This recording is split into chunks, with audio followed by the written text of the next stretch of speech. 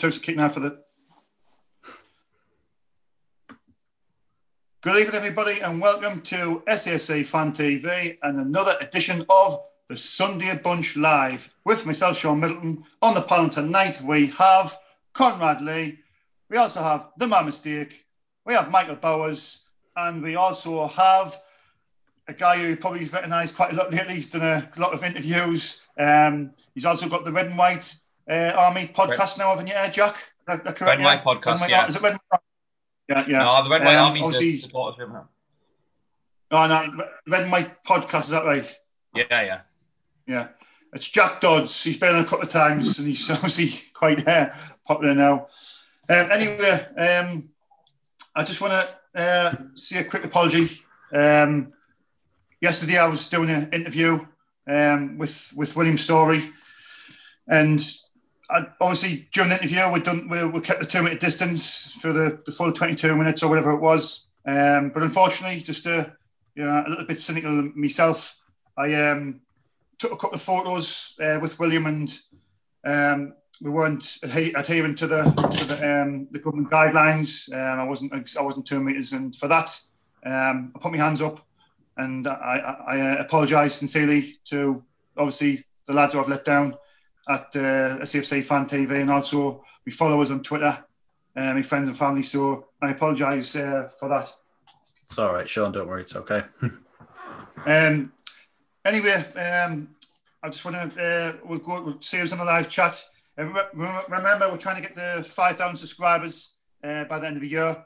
So please subscribe to our channel. It's absolutely free. It doesn't cost a penny. So please subscribe to our channel. There's Sean's catchphrase. It's absolutely free. It's absolutely free. It doesn't cost a penny. Free. That's returning you, Conrad.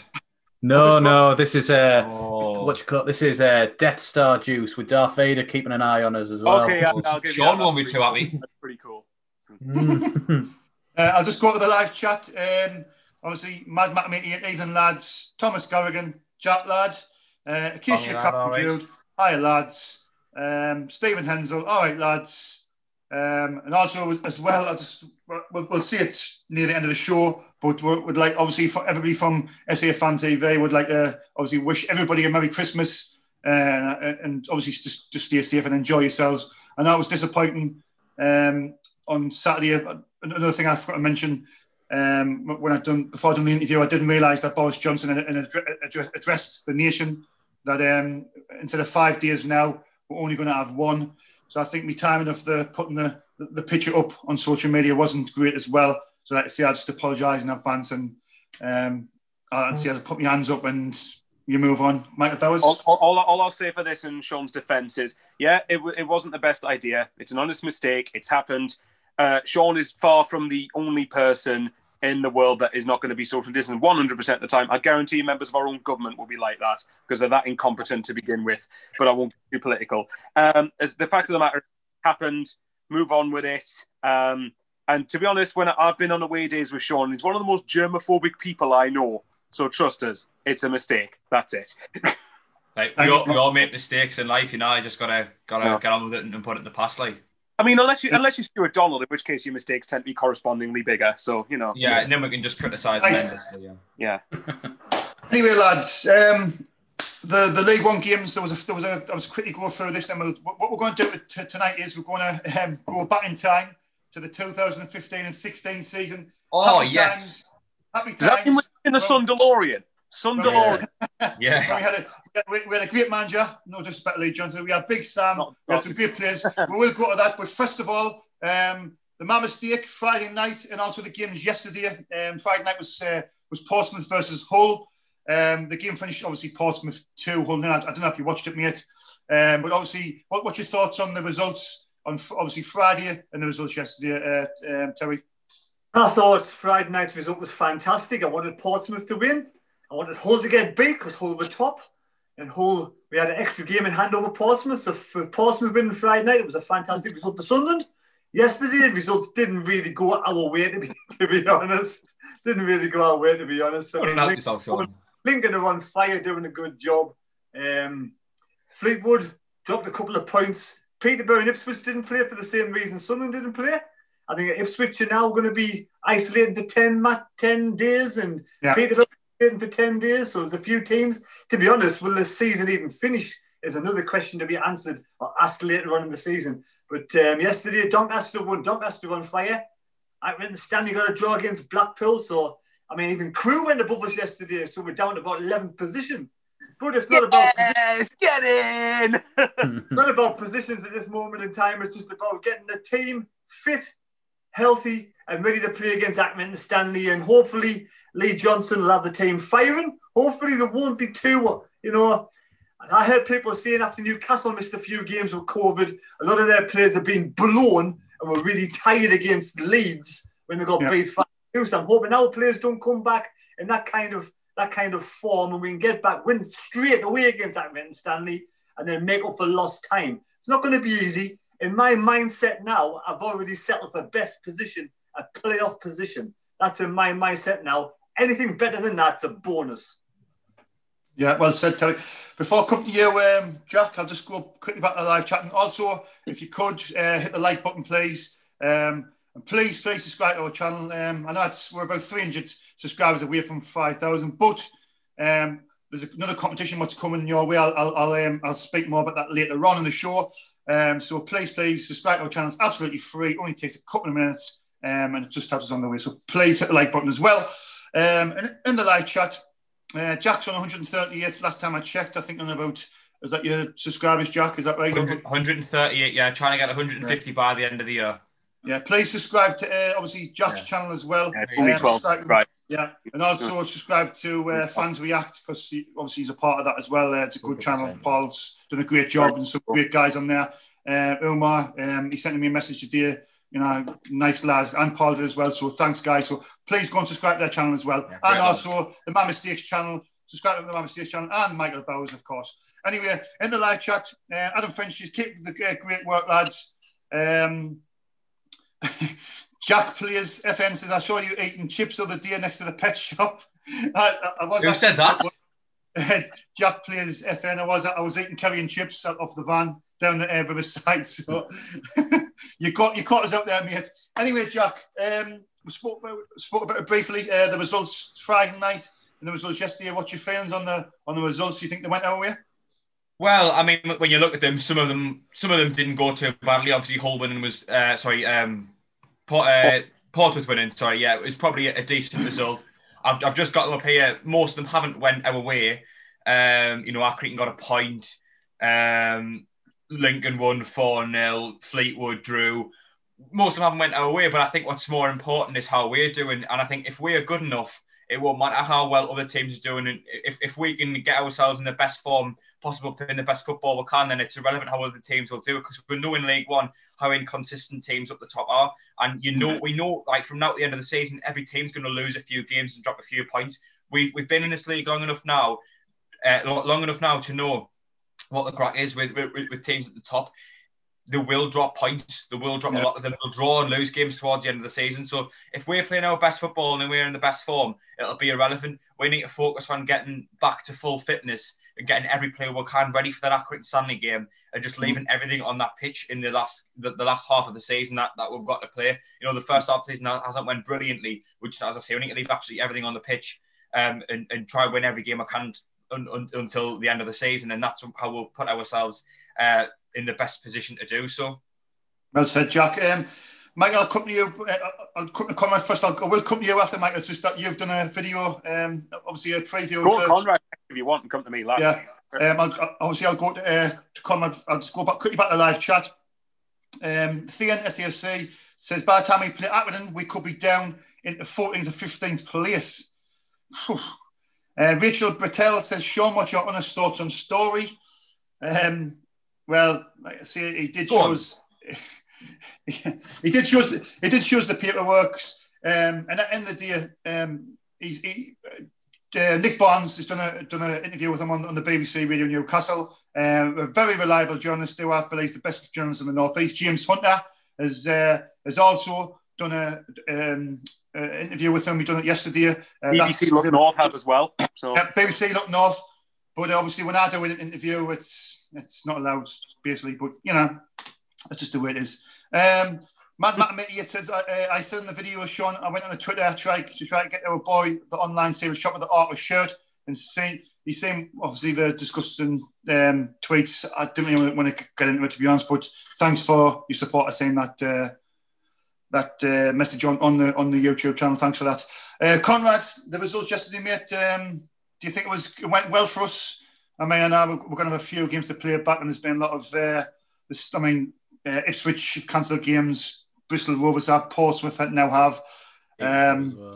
Yeah, Peter, what's your thoughts on the results yesterday, mate? I mean, it's like Jack said, we sort of really, at some point, we only have to concentrate on what we can do. We're not exactly at the stage of the season where we look to be relying on other people's results at this point on here. We're sort of watching ourselves. The best thing is that I was just having a look through on here. Each time we get to another round of fixtures, so on Boxing Day, there's either one or two of the teams above us playing each other. So I know we said Crewe snuck up others, but on Boxing Day, they've got Fleetwood. You've got then Peterborough aren't playing. You've got Portsmouth have a game. We would have been playing Hull. You've got Doncaster and Accrington are playing each other, so they're up together. I think on the 29th as well, when I was skimming through just then. There's a game with sides around each other then, I'm sure there is. Yeah, Hull and Lincoln play each other on the 29th. And Peterborough and Charlton were meant to play each other that weekend as well, but that's off at the moment now. And we obviously play Accrington at that time, so they're in with us as well. So Fleetwood and Doncaster again on the 29th play each other. So it's one of them that like some of them will drop points. They have to at that point on there. So even if we end up in whatever position we end up in by the time we play our next game, not every one of them will have won games. It can't happen. Like they can't all win their games. Some of them will have dropped points as well. Yeah. So we won't be out of it. And like Jack says, as long as we come back concentrating on our own results and our own performances, it shouldn't matter too much what the others have done. Yeah, well said, Conrad. Michael, before I come to you, I'll just go back to that chat. Wee Philly says, is Jack using a candle for his lighting? It's not the best light, I know. I've got a lamp here. Do you want to borrow it? It's a quite different dynamic now. Normally, it's me in the live chat and Philly on here, and I can just hurl abuse at him. But now with the roles reversed. Anyway, Matthew Leeds says, Sean, how much did William Story charge you for the rich energy? Well, he gave us a full case for nothing. So he didn't. He charged you 57 million so you could pay for his bid. Wants William Story as the owner. Yeah. I must admit, it's I don't know if he's tried Red Bull, but I like Red Bull, but this is definitely better. And I'm not just saying that.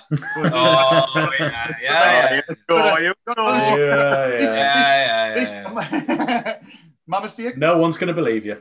I don't like any energy drinks, full stop. They're all disgusting. I must admit, I'm not overly struck. I'll tell you, breaking news, though. Breaking news. Rich Energy, new sponsors of SAFC Fan TV. Hey, if they want to get in touch. That's a good point, that, Michael. I have actually asked him about that, so I'll... Sean. Yeah. You have asked William Story he's going to make his own alcohol. Nice kind of lager. Rich lager. Doesn't have the same ring to it, to be honest. CNSAC says, Terry texting Mando. Terry, are you on Tinder? Terry, are you on Tinder? That was my comment. Terry on Tinder. I'm actually sharing Sean's video on Facebook. Oh, okay. Oh, nice one. Adam Finch says, Sean, you're a great journalist. The work you do is honest and to the point. So take no notice of those haters and keep drinking your new energy drink. Could be your new sponsor for the show. Well, watch your space. That's all I see. Obviously, Philly and Terry is the bosses, but I have spoken to William about that, and we'll have to see what we can do. I mean, if he wants to bid 57 million for us, I'm fine with that. Like, yeah. Anyway, Michael Bowers, your great expertise as always. The results Friday and yesterday. Obviously, I know you've done a video. A review. Is that on the channel? I've recorded one, but no, it's going up tomorrow. That one. We put story out today, and then that tomorrow. Just to warn anybody watching that video, I do this a lot because I look at the fixtures on my PS4. So I'm looking. If you're put off by that, don't watch it. But please try to. And anyway, The fixture. Well, look, I think the others have said it really. Where you look, Hull Portsmouth, I did watch. That was the one game I did watch because it was thankfully it was on television. It was selected for broadcast by Sky. And to be honest, I actually think if Sunderland had their first team out against Hull, based off what I watched against them against Portsmouth, I think we would have beaten them. I think Hull looked very flat, average, and I didn't think Portsmouth looked that better. Pompey just looked quite well organised, which they needed to be. Those big games, that's all you need, really, sometimes. Although it was quite... Pompey didn't have a shot on target, and they still had 2 goals to their name, which was 2 own goals, obviously. The other results, like I said, Accrington and Blackpool, I actually think was the best result possible because Blackpool are just below us, and I'd watch out for Blackpool because they're starting to go on a really good run of form. So that's the best result possible. Obviously, Wigan thankfully got something out of the game. Swindon got something against Charlton. Doncaster and Lincoln would have preferred they didn't win, but you can't have them all. I'm just hoping by the time we play Accrington, I would take being, say, 7 points off second with I would take being 7 points or so off second with a few games in hand. What's funny? I'm guessing. I was just laughing. I'm just curious. I'm curious. What's going on? I was laughing at Jack's comment. He says that young lad with the blue top on the right knows his stuff. And obviously, Whitney Conrad says the lad in the blue is making stuff up. Anyway. So the full video's out. Not every result went off him. Hopefully, by the time we play Accrington, we're not too cut for a drift. And to be honest, if we could be 40 to 15th place, what's new? We were there around about this stage last season anyway, so it doesn't matter. Just get to 6th place and then vote to end the season. What's that? Sorry. Get to 6th place and then vote to end the season. Yes, please. Yeah, that's a good idea. Yeah. Then we'll go up and lose every game. Back to the live chat. That's the dream. He says, Rich Energy is nice. I've had some myself. It is actually nice, honestly, lads. I recommend to try some, if you can. I think William Story's PR. You've got an abundance of it. Send it over for Christmas. Yeah. And I wanted to give you all a can so you could all crack one open for tonight, but obviously with I'd love to see Terry. I'd love to see Terry drinking a can when he doesn't like it. That would be quite funny. Well, here we go. It's Rich Energy and the mad mistake. Wow. Yes, I'll watch videos. If Story gets in, we will be sponsored by Rich Energy, says Thean. Gary Talbot says, Sean enjoyed your interview with Story. Also, yes, the interview with William Story is on our channel now. It was on a few hours ago, so please, if you could, give it a watch. Hopefully you enjoy it and ask the questions what the fans was sort of the my mistake. 2 seconds, Jack, my mistake, and I'll come to you. Over 2,000 views already, so it's well liked already. There's quite a lot of positive comments on there. Did a good job with the review, I think. Jack. I'm trying to say in the live chat, the casual observer who watches every week, I thought it was Lloyd Christmas in the top right hand corner, clearly taking a little dig at my haircut there. And what's your response? Jack? I don't have one. He's got a fair point. It's not the best. You got a cereal bowl around your head, put a cereal bowl. I didn't know you were on about, so I've googled it. Yeah. At least I show my hair, Terry. Anyway, I'll just give my quick view on the results yesterday.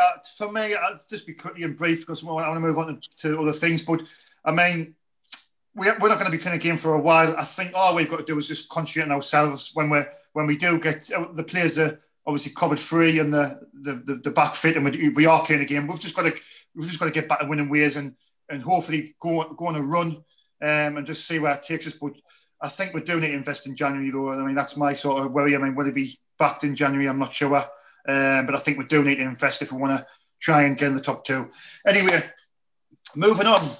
We're going back in time here. Obviously, we'll all aboard from DeLorean. CONRAD put a tweet out, which does our the Fan TV on Twitter. He put a poll out, and I think I didn't say the results, but I'm sure you said in the WhatsApp group that it was obviously this season's won. But was it close to the votes, CONRAD? To be honest, I stopped looking actually this afternoon. So let me just check actually who won. This would be funny if we had to change. Big Sam won by 57%. I was going to say there wasn't that much in it. It was. That was pretty close. Oh well, yeah. They were two good. I mean, I see it, good seasons. Staying up is not really something you know. Good seasons. You should be proud about. I mean, I think me might have said people say, celebrating staying up. It was, sad, really. I mean, it was good staying up, and we did pull some, miraculous escapes off, didn't we? Let's be honest. But us shouldn't have been celebrating staying up. But anyway, right, Michael, I will come to you first because I know you've got a great brain and to go about as well. The season 2015-16, obviously, we'll start. Obviously, Dick Advocat, he kept us up the season before. And I think you remember the night at the Emirates Stadium where we needed the draw to stay up. And I watched that game on Sky. Dave Jones was in the studio. He was biting his nails our way through, but we managed to hang on. We drew nil, we stayed up. Advocat was crying on the pitch. He showed his passion that night. We all thought he was leaving. He did leave temporarily, but then the fans persuaded him to come back. He come back for a little while. He brought some players and he brought Jermaine Lenz in. I think he brought in Mvia. Did he bring in Cabal as well? Yes, he did. Toivonen, Lenz, Brought a few good players in. Quartes on a permanent, I believe. Yes. We got Barini back for this. We got Barini back that summer as well. Michael Bowers, Dick Advocat in that season. Dong as well. Did he in Dong?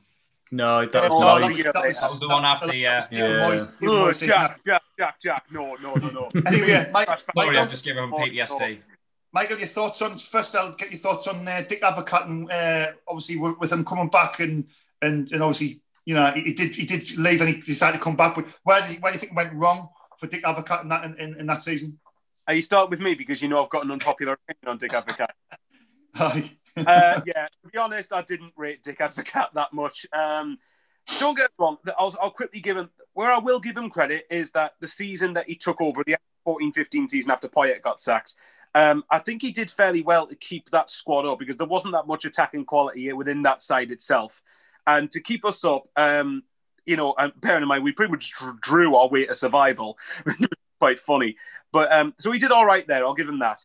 But my annoyance with Advocat is. Well, everyone. I remember I was on the way back from finishing uni that night, actually, and I was talking to someone, and they asked, "Would you keep him on?" And I said 50-50, and they were surprised by it. But the reason I said it was like, well, Poyet did exactly the same thing. Di Canio did exactly the same thing. I didn't see what Advocat did that was massively any different. I mean, to be fair, Advocat probably had the worst squad to work with out of those seasons, but. I just felt with Advocat, the start of the 15-16 was horrendous. It was absolutely terrible. And I'm just going to go through the first 8 games because I've got them. I'm very sad. I can remember them, actually. That's why I cut you first. Michael, test me with this. Tell me the games and I'll try and guess the score. Go on, test me. I remember the one we drew 2-2 at home and Len scored that chip. That's given one away. That was a spoiler. I haven't even got that far yet. The first game was Leicester away. Now, bearing in mind, Leicester did win the Premier League, but when we played them to start the season, they were tipped to struggle. But there you go. Was that 4-2 to Leicester? Yes. Okay. Yeah, well, obviously it was a loss. Okay, Conrad knows these. Next up was Norwich at home, who won the playoffs the year before. I only know this because I couldn't. My mate couldn't go, so I offered the ticket to my wife, and I was like, "It'll be good. It'll be a good game. We'll be all right." And we were 3-0 down. 3-0 down at 88 minutes, and even Duncan Watmore had to score our one goal on his debut when he came on, I think, or something like that. Wasn't it? So 2 losses. Great start, Advocat. Swansea at home after that. 1-1. Yes. Okay. Next up was go on, Jack. Jack, you have a go. A trip to Villa Park, who went on to finish with something like 17 points that season. That's the one when Mvia scored the free kick. Was that 1-1? Oh, that worldy. Yes, I think the score wasn't right, but the result was right. It was a draw. I think 2-2, wasn't it? Yeah, it was. Yeah. 2-2. Yeah. Lenz got our other one, I think, didn't he? The next game, one of the worst Villa teams in history, and we drew 2-2. To be fair, at the time, Villa had actually started not that bad, bizarrely enough. After that was Tottenham at home. 1-0 Tottenham. Mason. Yeah, Ryan Mason scored late on. Defoe had a one-on-one chance in the first half when he hit the post, and I was like, oh, God. It's just not going to go for it. After that was the lovely trip to AFC Bournemouth. Is that the one where Richie, who plays for Newcastle, scored an absolute worldie? Yeah, he scored an absolute worldie. I want to say 1. I think it was 1-2-1. I'm going to go 1-0. 1-0. 2-0, Bournemouth. Ah, That was 2. That's even worse. That's embarrassing, that result. Man United at Old Trafford. oh, 2-0 loss. 3-0 loss. jeez. It was a 3-0 loss. We lasted This is a great season so far. I think I was walking the dogs, and I think I was keeping an eye on the game, and then I saw right before half time we were 1-0 down. I was like, oh, that's it. That when did Memphis Depay score in that game? Something like that. I think it was. My God, playing for Man United, jeez. Yeah. And then because Jack had to be a so-so and ruin it for us, the 2-2 against West Ham when Jeremy and Len scored that. So basically, to sum it up, right? So you had Leicester, bear in mind at the very start of the season, were tipped to struggle. Norwich, who didn't finish in the top 2 in the Championship. Swansea and Villa, okay. But even then, we were lucky to get draws, at least in both of those games, probably. Tottenham, there's our new sponsor.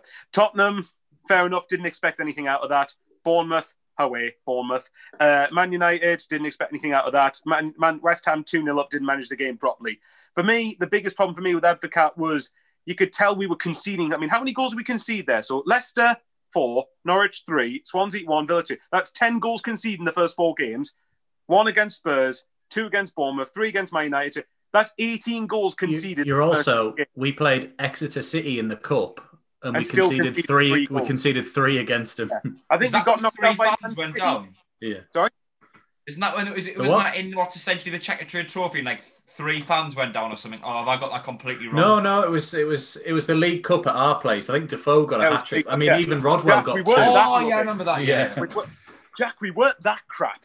We weren't involved in the check. No, but was it under 20? Oh yeah, we've been under 20. I fully accept I am in a minority here, but for me, I felt Advocat when you've gone from when he first came in, we were actually all right defensively. We were fairly solid, but how can you go from that to conceding 8 goals in the first 8 games? Like that's conceding over 2 goals a game. Which I'm sorry, if Advocat hadn't had left when he did, we would have definitely got relegated. I thought there was no plan. He tried to get us to play really expansive football when the team couldn't do it.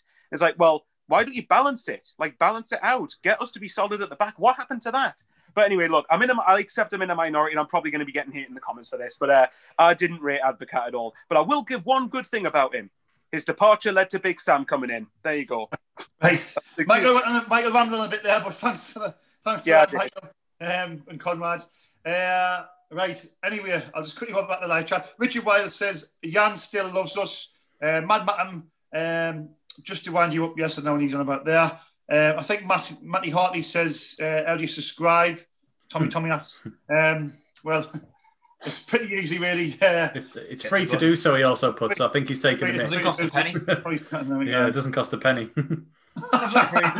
Anyway, I'll just get your views on it, Jack. Why do you think it's just quickly, Dick Advocat? Why do you think it went wrong for Dick Advocat?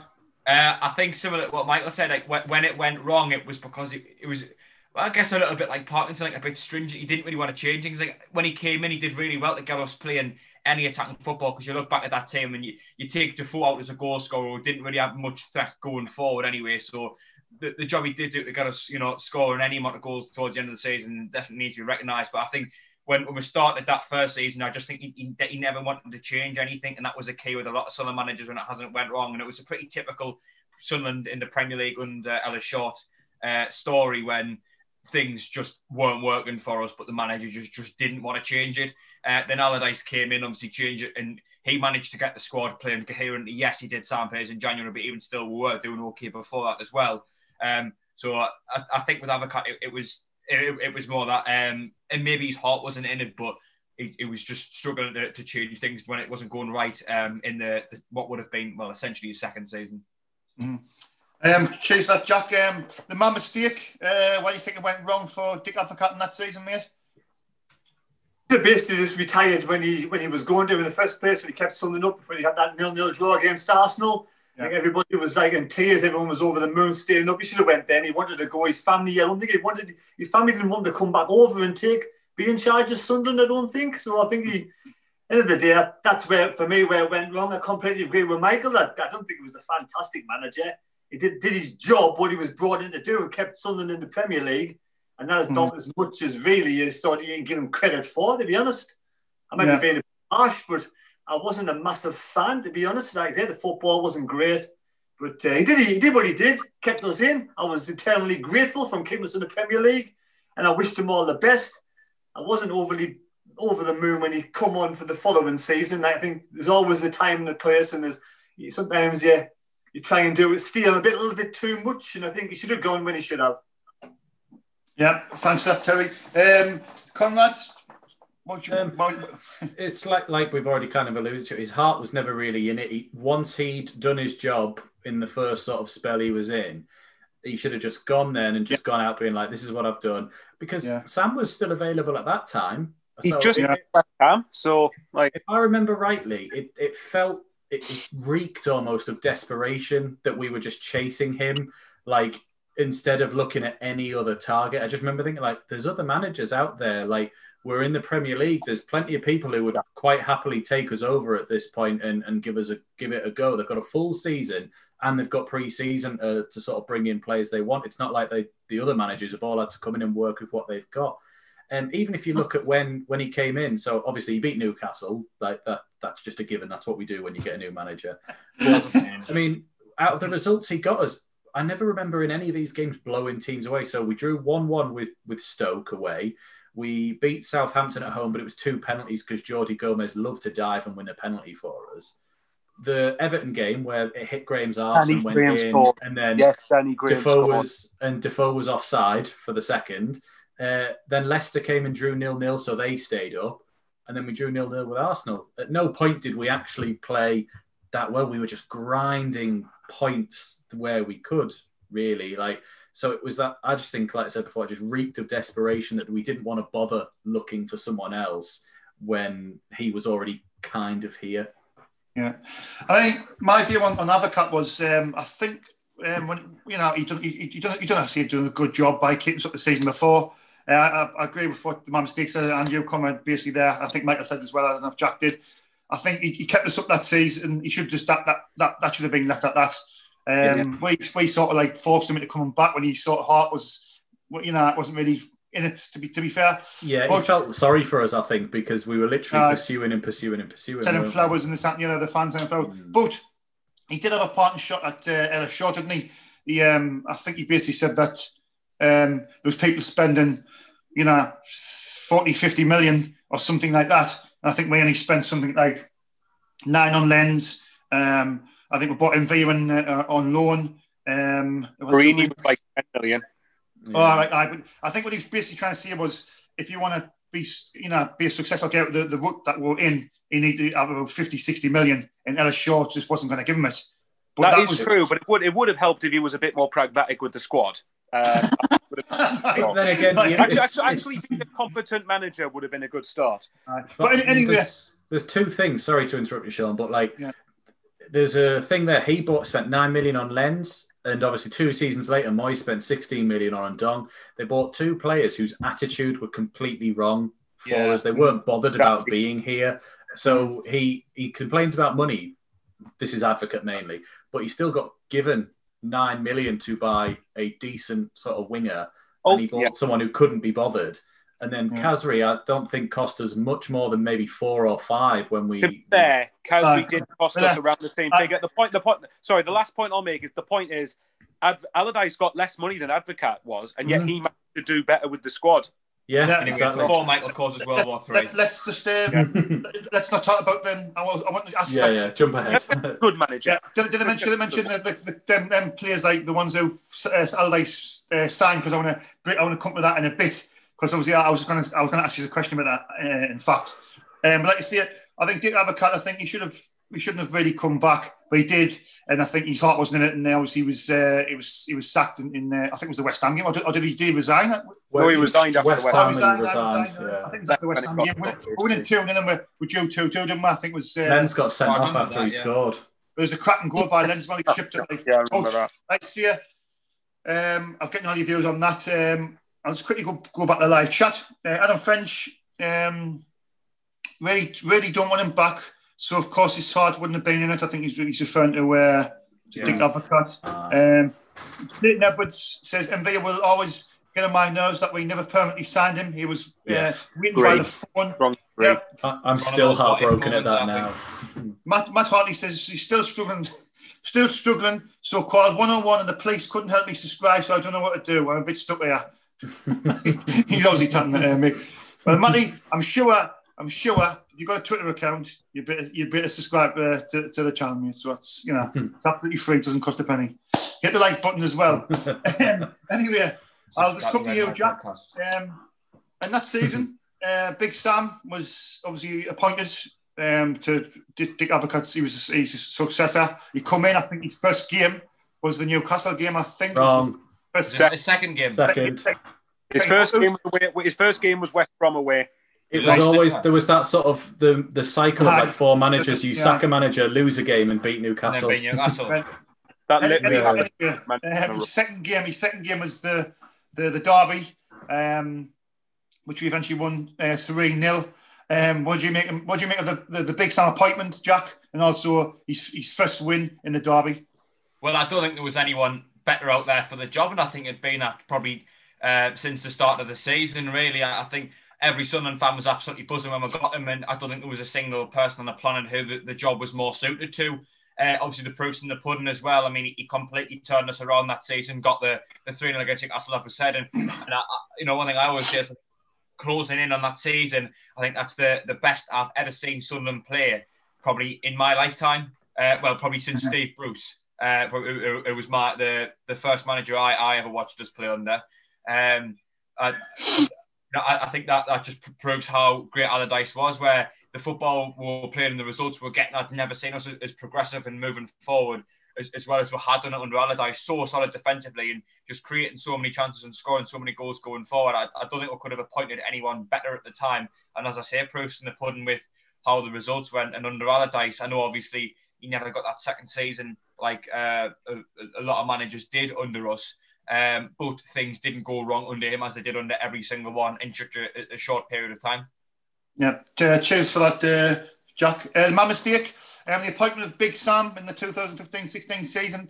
Do you think it was a good appointment? And obviously his first win was the Derby when we won 3-0. What was your maintenance of the appointment and that win as well?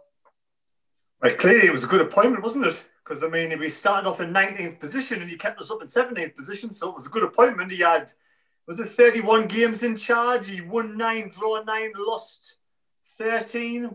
I think it was something like a 29% win record, but and also a massive win percentage. But at the end of the day, there was some good results. And the 9 victories, some really exciting football matches.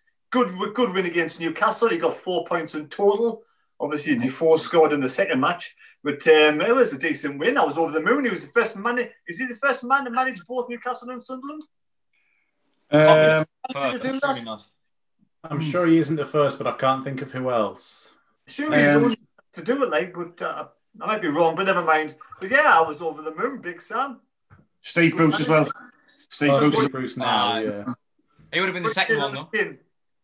He was the first manager, though. He was the first manager to manage both teams. Oh, right. He might have been. He might have been. Yeah, it was a good appointment. I was over the moon. Right, chase that. Obviously, I'll just get your views on the appointment, and then I'll ask you about the January transfer for window, because that was for me was a big part of Big Sam what he did. Yeah, he was the first one. Yeah, I've just googled it as well. Obviously, I'll just go back to live chat. There was a comment. Big Sam was the only manager. This is Alan Robinson. He says Big Sam was the only manager I was so sorry to see leave. In the 55 years I've been supporting the lads. I think me and Michael's. Well, I think all of us agree it was crap when he left. The way he left, it was awful. I mean, we wouldn't be in if only. It's always that, and it's just anyway. The casual observer is Michael Stato Bowers. Michael what?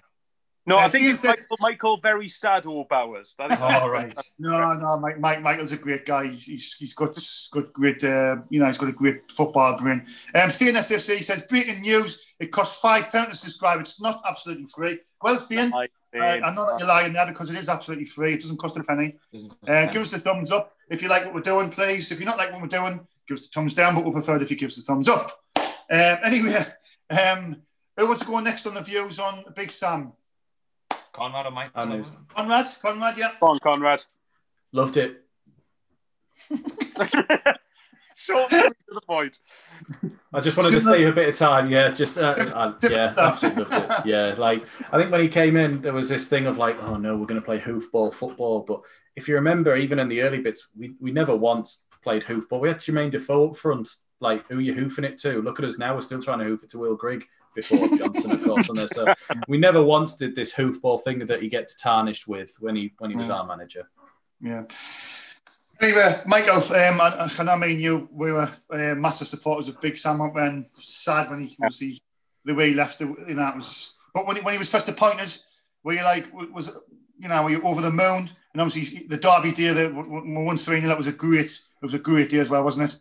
Yeah. Well, the only positive thing about still not being in the Premier, I hate playing against Newcastle. Even when we had that good run, it was like, oh, but we've got our good run to lose here. And I'll give Newcastle this. We were battered in the first, that derby, the 6-1. First off, they were all over us. Oh, they were us. The sending off and the penalty completely changed the game. Well, actually, did it? Actually, even at 10 men, at 1-0, Newcastle had a couple of really good chances to score. So it was probably, I'm going to swear anyway, it was probably the shithousiest 3-0 win I can ever remember in my life. Yeah, it was. I just remember thinking, like, I'm so glad it's a red card, but there's no way that's a red card. It wasn't. I know there might be take it. Yeah. For me, I think it was a penalty because anywhere else on the pitch, it probably would have been a free kick. But I could see how if it was given against you, you wouldn't like it. There was no way for me that was a red. And I was even shocked at the time it was a red. The appointment itself was a very good one. One of the biggest things that we'll come on to, I'm sure Sean will, for the January window is Big Sam for me. Yeah, okay. Big Sam for me is the only manager I've seen at Sunderland that's gone like this. You know, the team lacks this. Let's go and sign it. Whereas everyone else is like, hey, we want pace. Nah, Danny Graham's available. Let's sign him instead. He's right. Being serious, he's the only manager I've seen Sunderland have who has actually addressed what we needed and went and signed it. Why is it so difficult? I don't get it. Yeah. Jack's laughing at something and I don't like this. What's he laughing at? No, that's it. I could just see Sean about to put in and you just kept talking and Sean just went... Sorry, Sean, go on. It's all right, mate. Don't worry. Anyway, what I want to ask you was... in that season, I thought we had a decent enough squad, but right, I'll come to you, Jack, first. In that season, I mean, I'm not with the team here. That famous 3-2 victory against Chelsea at home was one of the greatest ever games at the Stadium, and it was unbelievable. The atmosphere was electric. It was just, the noise, the team we had. I mean, I'll go back to January when Big Sam signed. He signed Jan Kirchhoff.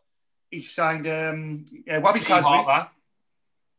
He signed Steve Harper. Damn Doy.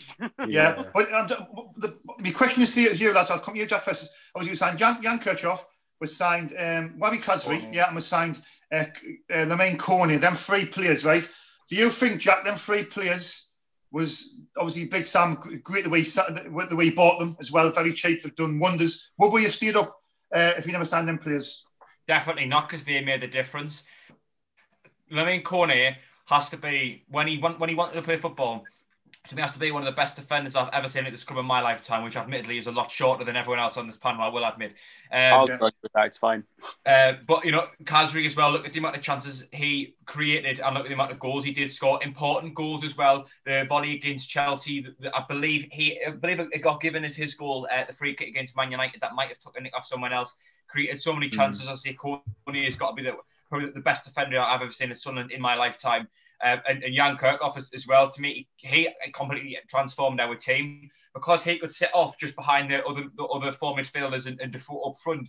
We had so much freedom to go forward. He actually allowed the fullbacks to get forward and attack so much. He was an absolute unit just in front of the defence. And it was Jan Kirchhoff that allowed us to go forward and express ourselves in the way we did and play that free Roman football with Barini, Kazri and Defoe as the main three, interchanging, scoring goals, creating chances together. So I think, to be honest, I don't think there's any way you can possibly say that we would have went up, but we would have stayed up if it wasn't for them, because they completely and entirely transformed our team.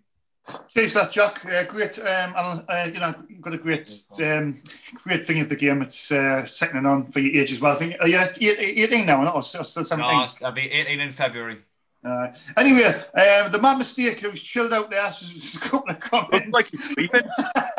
Terry looks like a webcam girl, says Man Mac 88. Being at work all day, I'm shut I said to his OnlyFans. I was more laughing at the one it says, all Terry needs is DiCaprio to paint him like a French girl. That's what we should be giving away, not who you are.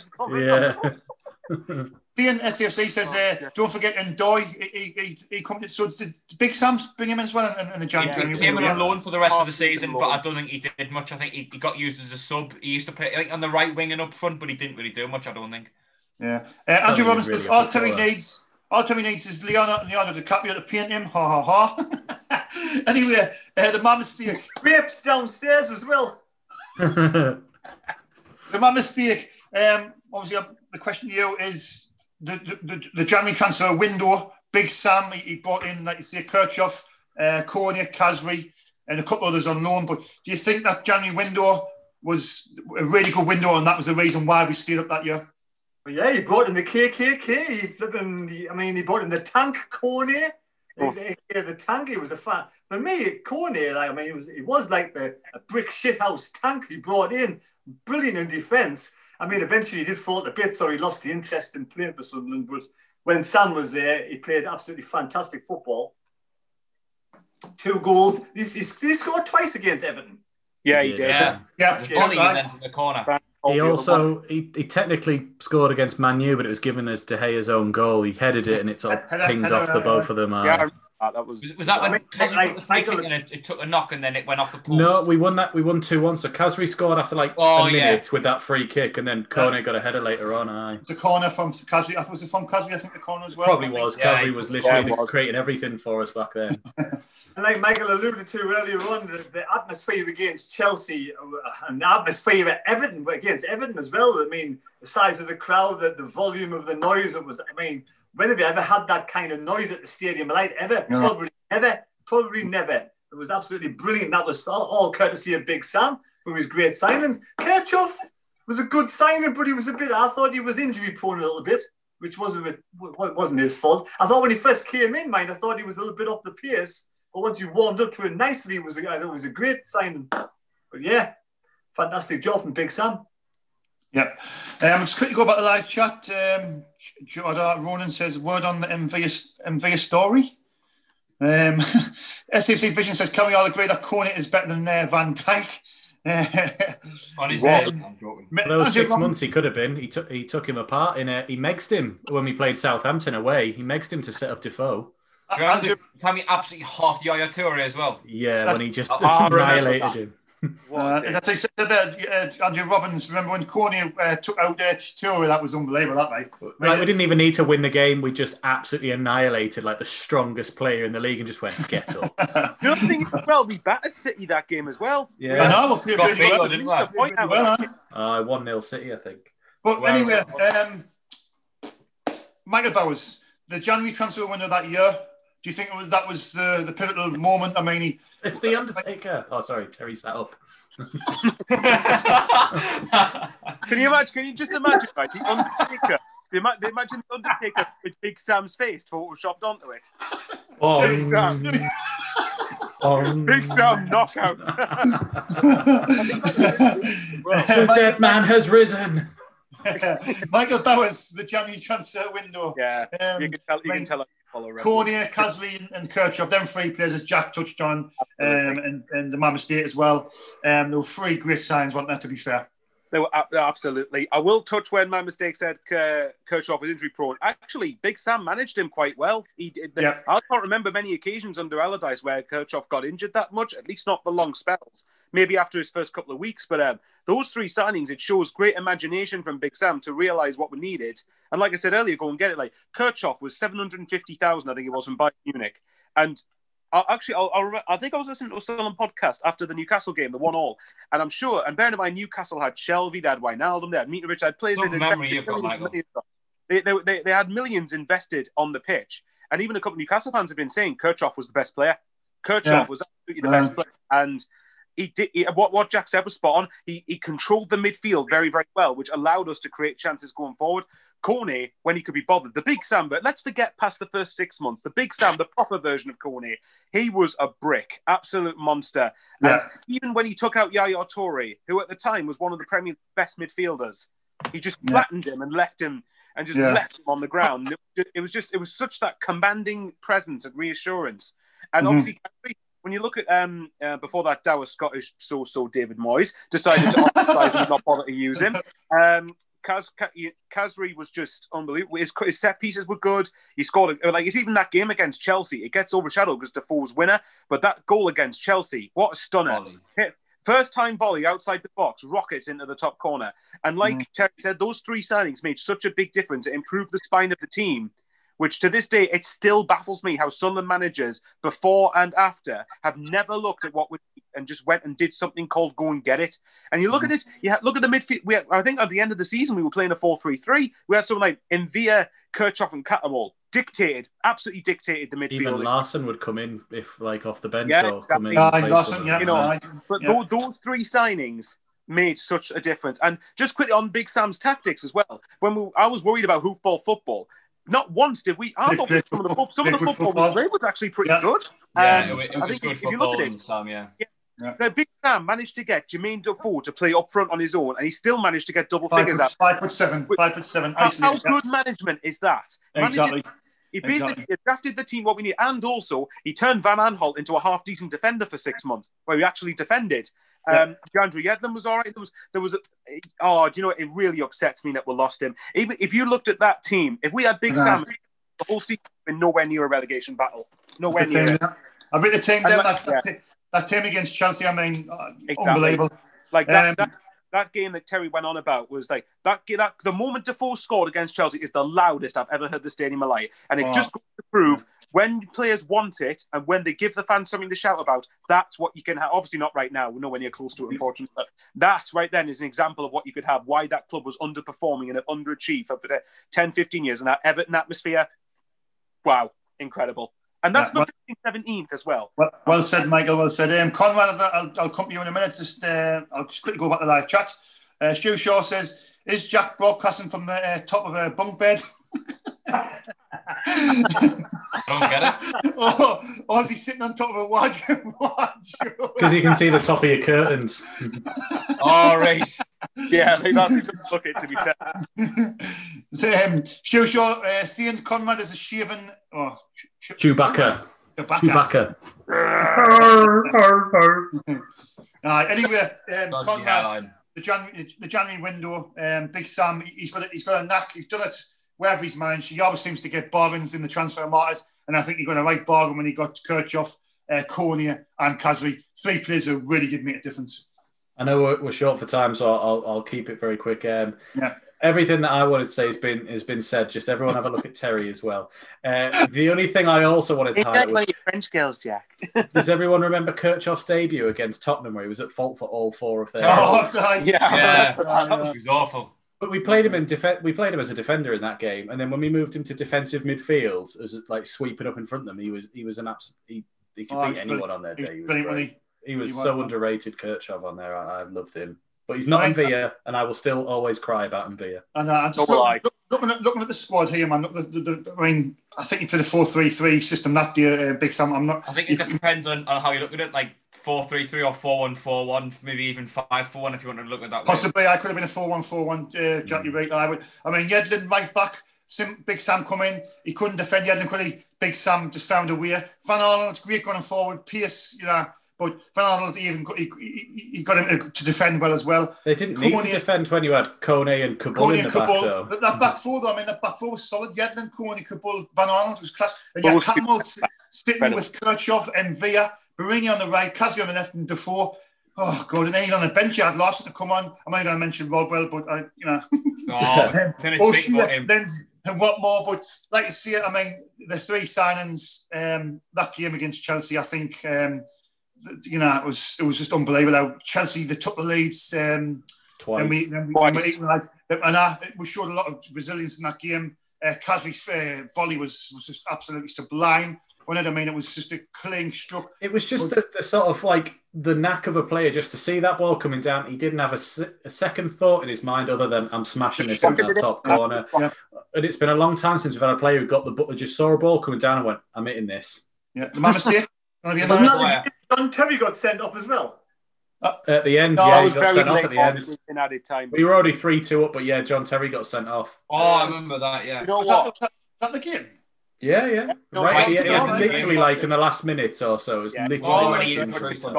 Oh, and I got sent off. I don't know. I can't remember if it was that game, Michael. I was going to say, I want to mention something statistically as well. If you look at the last 19 games, the exact second half of that season, Sunderland only lost 4 matches, and all 4 of them were to West Ham, Man City, Tottenham, and Leicester. Leicester won the league. West Ham finished, and both Tottenham and Man City, I think, finished in the top 4. And only Tottenham one the of those third, games, despite being in a 2-horse race. well, yeah.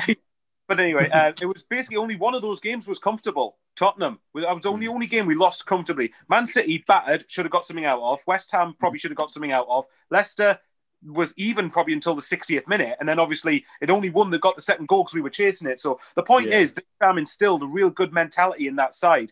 And one of my biggest regrets with Sunderland is what would have happened the following season if Big Sam had stayed.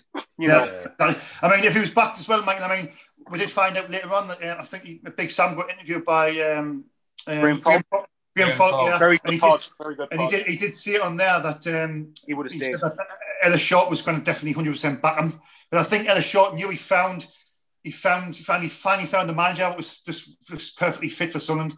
Do you know what I mean? And I was a bit hands were tied with but bloody Roy Hodgson in England against Iceland ruined Sunderland for years and years to come. So I mean, that's just come back. We'd have beaten Iceland and lost to France. We'd have still had Sam Allardyce. I think Kirchhoff was well managed by Big Sam, as Michael knocked it on the head there. I think he was well managed. Big Sam knew he had sort of injury concerns, but he just managed him in the right way. He got the best out of him. And then the season after, what happens? David Moyes didn't play a game. That just goes to show, again, man management. Yedlin gets the best of Yedlin. He came on a couple of times, but he would always then just go off injured again for like 4 games. And you were like, right, well.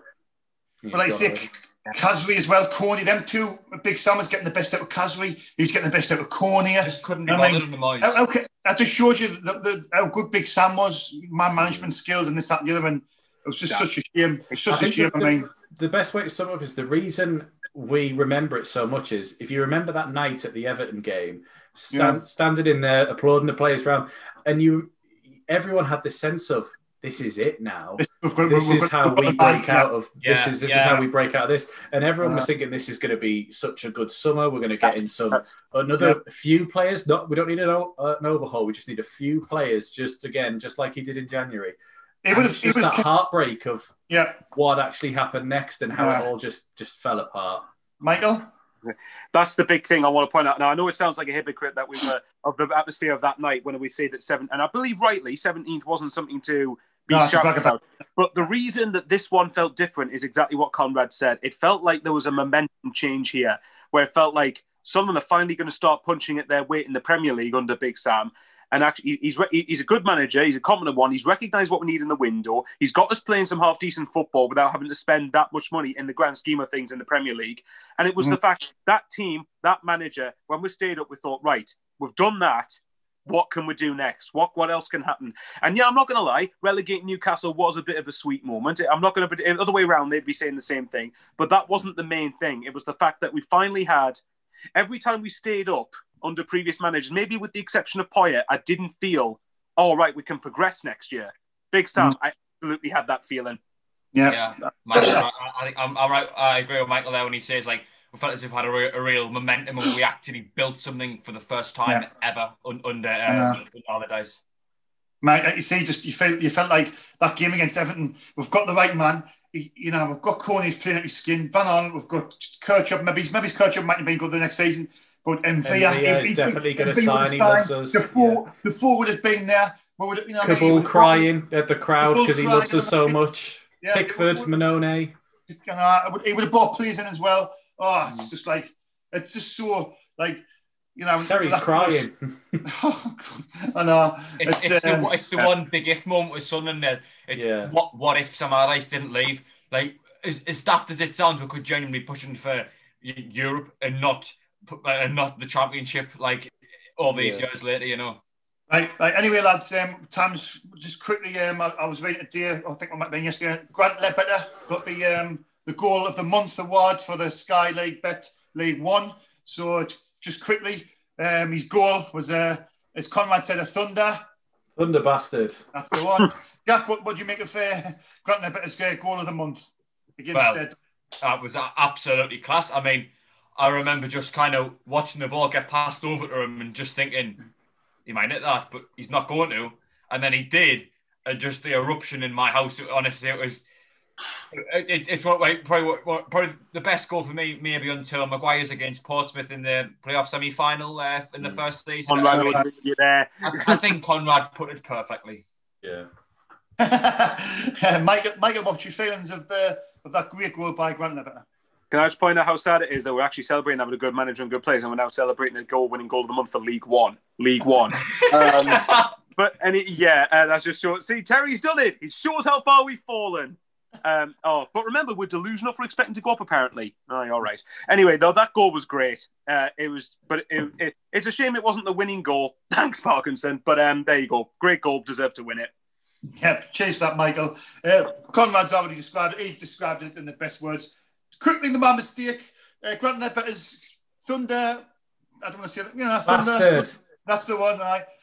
His goal was outstanding, wasn't it, to be fair? It was a great goal. Yeah, it was a good goal, but I don't really care about goal of the month. Makes a fair point, to be honest. Terry's been a well. We've won the game and not won the goal of the month. If we've won the game, we would remember it more. But yeah. I know, but like you see, it's just. When you think, I'm sad now about thinking about that season. It just gets you thinking, doesn't it? But it is what it is. But anyway, that just about wraps it up. The man mistake quickly. I'm just more sad. There's no Sunderland football for a few days. There's no rubbish ruined. What am I going to do now? I've got to enjoy Christmas now. Terry, you could enter a competition on here. You can enter a competition on SAFC Fan TV. Yeah, I was going to come with that. I know there's a few games. We're going to be missing a few games. We're going to try our best to make my mistake, Conrad and Mike. We're talking in the group that we're going to try and just keep the channel flowing in the next couple of weeks. Just try and do something just to keep it. You know what I mean? But it's crap that we're going to miss football for a couple of weeks. But it is what it is, and let's just hope the players can all return safely and we can get back to playing football. You know what I mean? On the next live stream, we're all going to sing a Christmas song each. No, I'm not. Thank God, I probably won't be on that one. Oh no, Jack, you're taking my. You might be, because you're the young lad, so you'll be one that's leading it, Jack. Anyway, Jack leading the chorus. Anyway, just quickly before we go, there's a competition starting at 8 p.m. on our YouTube channel. Michael Bowes has got it there. It's a signed Julio Arca shirt, and all you've got to do is comment Arca on the YouTube channel, and that's all you got to do when you're in the prize. There's a post on our channel if you go to community under SAFC Fan TV, the post will be there. Just comment Arca, and as long as you're subscribed, you're in, and I can check who's subscribed. So definitely